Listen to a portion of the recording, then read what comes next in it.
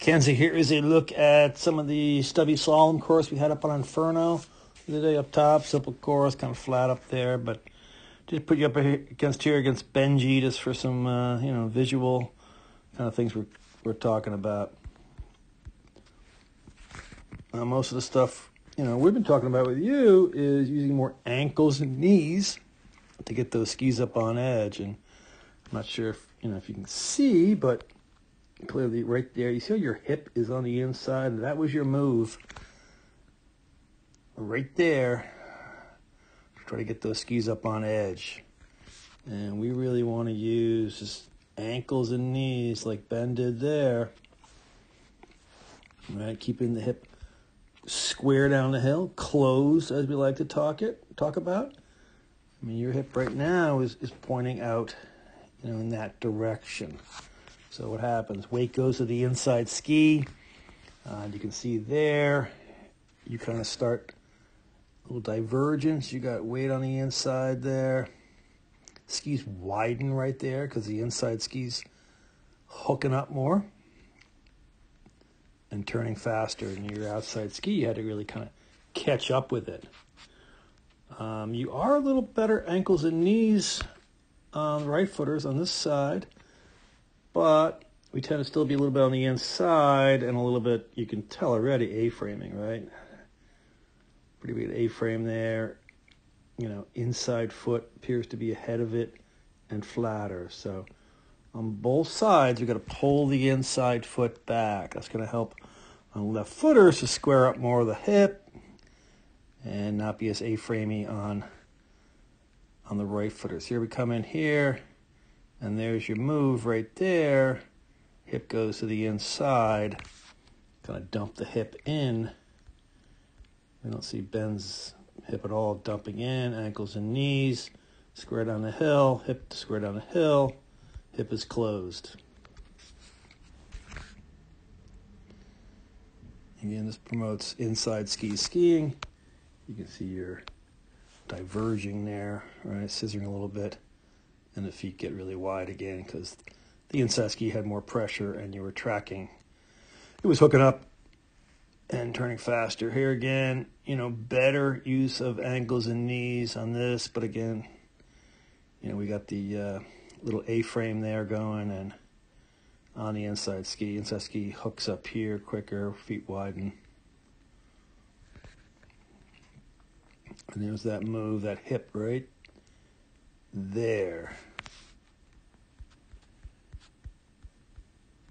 And especially in a hairpin or flush, just want to use ankles and knees like Ben did.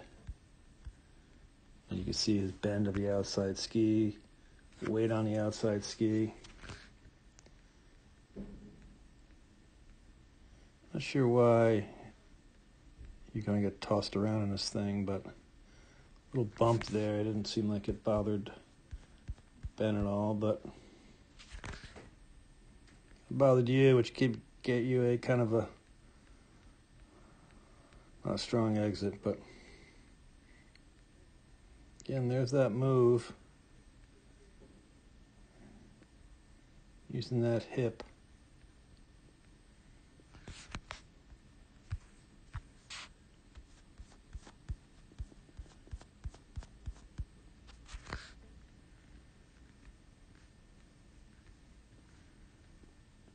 Again, we can see the A-frame. So got to pull back the inside ski. Got to roll up both. We work a lot about rolling the inside knee. Inside knee has to be, rolled in equally.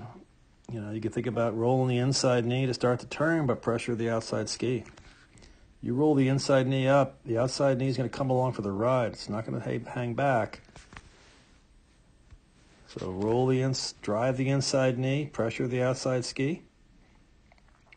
We talk about this a lot with you, right? I mean, elbows by your sides. Let's just get those hands out in front. Right? There's no reason to have elbows by your body. Elbows have to be in front of the body. Again, you can see the divergence, the skis there. A couple things. One, you can see how flatter the inside ski is, right? Start a little V here, really cheating on the inside ski. And it widens out here because we're on the inside ski, and that's the one that's hooking up better. It's got more weight on it. And the outside ski's got to catch up.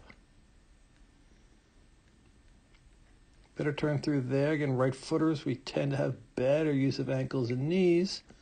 And there's that move right there, where we should be looking to drive knees this way a little bit, forward and inside the turn, but we drop the hip in and we counter out, that way, so the hip is not closed. We just want to use ankles and knees right here. Roll it up. All right, so we're square down the hill. Hip is square down the hill. Hip is closed, as we call it.